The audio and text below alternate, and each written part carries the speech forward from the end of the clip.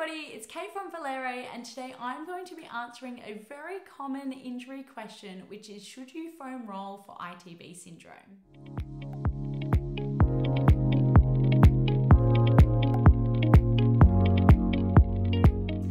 So iliotibial band or ITB syndrome is one of the most prevalent causes of lateral knee pain in runners and triathletes.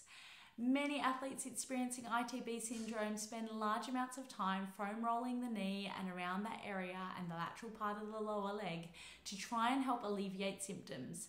But should you be foam rolling your ITB? The short answer is no.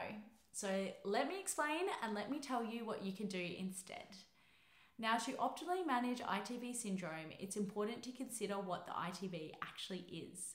So the ITB is a form of connective tissue that is strong and robust, and it's there to provide stability to both the hip and the knee joints. It's required to be stiff as it transmits force and provides stability, and is therefore not meant to be lengthened or stretched, and nor can it be.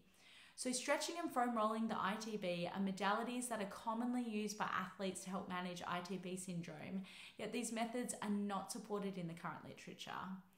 Foam rolling the ITB will not break up adhesions and it will not release knots.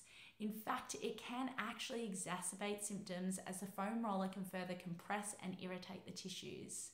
So what can you do instead? Well, currently research supports the following for ITB management. Number one is reducing and appropriately managing your training loads. So symptoms of ITB are usually exacerbated by downhill running and training load errors, meaning that there is generally an excessive or an increase or change in overall training loads. So have a look over your last few months of training and see if you can identify any training load errors. Try not to completely cease running or cycling or whatever your aggravating sport is, rather just dial back the volume. So start with a 30% decrease in volume, and that may help and may be enough just to start with. Now, number two to help ITB syndrome is addressing any running biomechanical issues. So if you're suffering from ITB issues, odds are you may have a narrow step width when you're running, or your knees may come in towards the midline or your top tube when cycling. To address this, you can work on the following next point, which is tip number three, and that's improving hip strength and control. So generally, individuals with ITB syndrome present with hip weakness and or poor hip control, which can exacerbate symptoms. So including strengthening and motor control exercises, which can target the glute strength and glute control and hip control, can really help improve symptoms and get you back to pain-free running or cycling faster. So here's two of my go-to exercises when it comes to prescribing strengthening for ITB syndrome. Now, number one is hip hikes. So these are great for targeting the hip stabilizing muscles and working on improving control. They can generally also be completed pain-free in individuals with ITB syndrome. I would start with 3 sets of 15 if these are pain-free and complete them every other day. Exercise number two is Bulgarian split squats.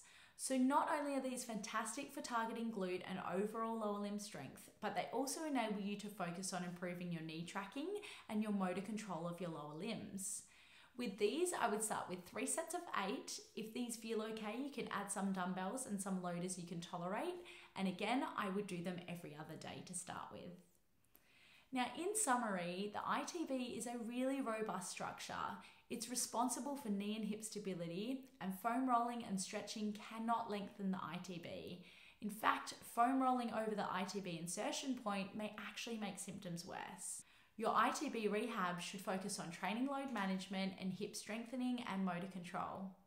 Now, if you are currently suffering from ITB syndrome or any other injuries and after a structured online rehab program created by a physiotherapist, make sure you check out our app, Willy. There are multiple rehab and strengthening programs for injuries such as ITB syndrome and Achilles tendinopathy and runner's knee. If you enjoyed this and want more information like this, make sure you subscribe to our channel, and if you have any questions, pop them in the comments below, and we'll see you next time.